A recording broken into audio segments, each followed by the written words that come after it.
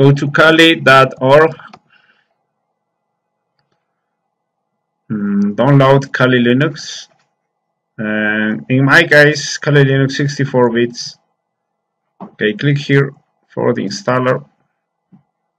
Now it's downloading. Okay, new virtual machine. Okay, we'll use Kali Linux 2021-1. Okay, the type is Linux. The version, choose other Linux with 64 bits. Okay, other Linux 64 bits. Next. For RAM, I will use 4 gigabytes. Will be 4096 megabytes. Create virtual hard disk now. Create VDI. Next. Fixed size hard disk file may take longer to create, but is often faster to use. Next. And for virtual hard disk, I will use 20 gigabytes. For me, it's enough, or use more according to your requirements, and create.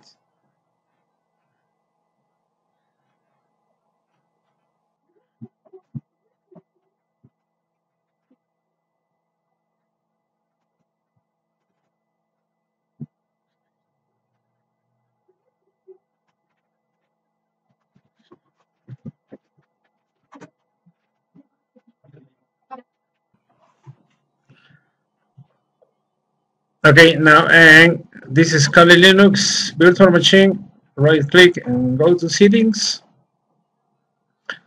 On system, the RAM 4 gigabytes. For processor, I will use 2 processors or use more according to your requirements. Go to storage, and this is the virtual hard disk, but this empty drive is to insert the virtual hard disk. Add Kali Linux installer 2021.1. Open. Is this? So choose. Now the installer in the virtual, the installer in the drive. Go to network. Use NAT, but I prefer Bridget adapter. My gigabit interface. Be sure this cable is connected. And on USB 3.0 support. Okay. And start.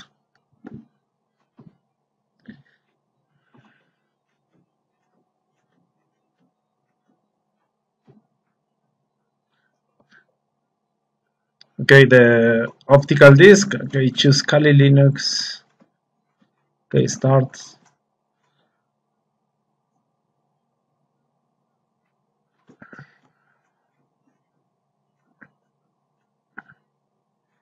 Okay.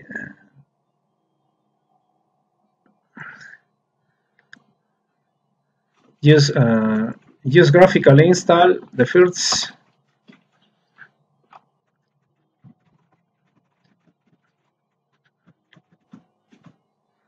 Okay, select your language. I will choose, in my case, English. Your location, in my case, I am in Peru, but I will use United States. Continue. The key map. You can choose American English, but I will use this Latin American. Continue.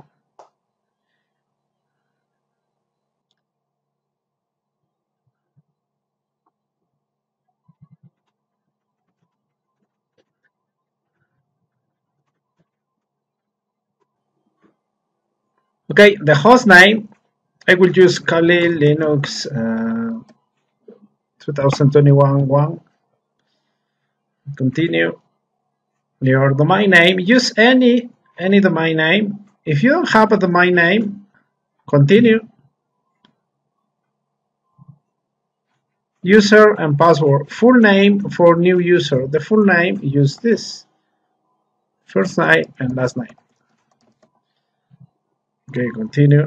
The username, I will choose this username and password. Okay, confirm the password, continue.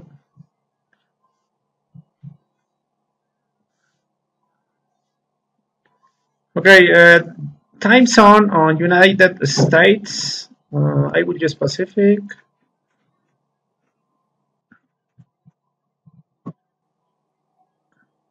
Okay, the partition disks, I will use manual configuration, continue.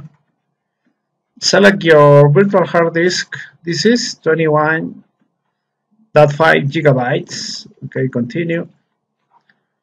Create new empty partition table, yes. And this is the free space, 21.5 gigabytes. So continue. Create new partition, continue. The size of the new partition for my swap, I would use 2 gigabytes, continue. Primary, continue. Beginning, continue. And now select the ext4. I will change this to swap, continue. Select the swap area, okay, continue, and very good. Select done setting up the partition, then continue. And now you have the swap here, and down here the free space. Select free space and continue. Create new partition, continue. All remaining size, the maximum value, continue. Primary, continue. And very good, ext4, the mount point, the root, very good. Done setting up the partition, continue. Now you have the swap, 2 gigabytes, and the root, 19.5 gigabytes. Okay, these values may vary according to your requirements, but this is a good example. Then select finish partitioning, continue. Are you sure? Yes, continue.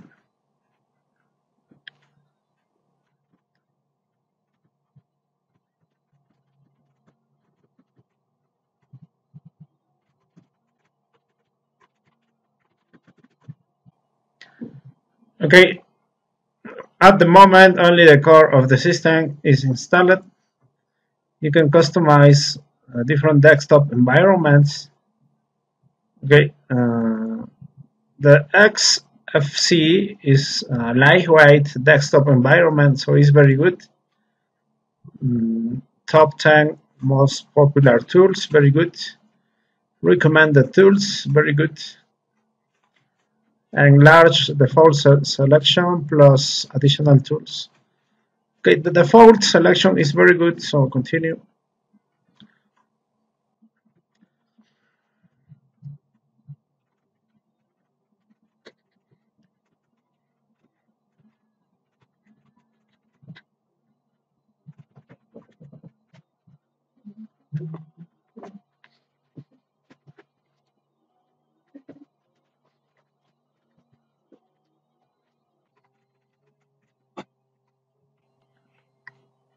Install grab, yes, continue.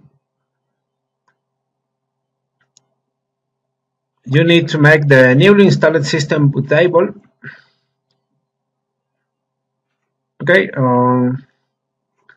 this virtual hard disk, continue. Installation complete, continue.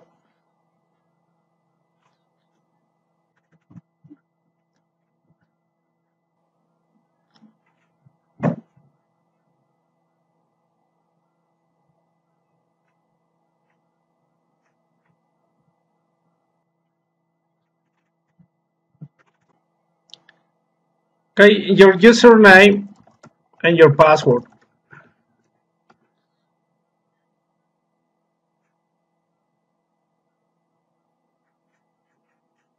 Okay, very good.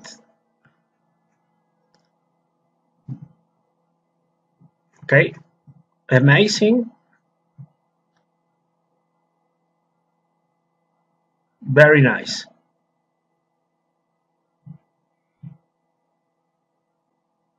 The terminal.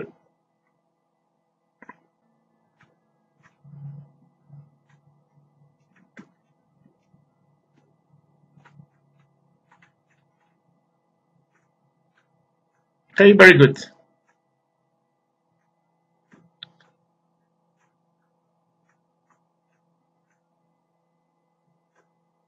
Thank you very much.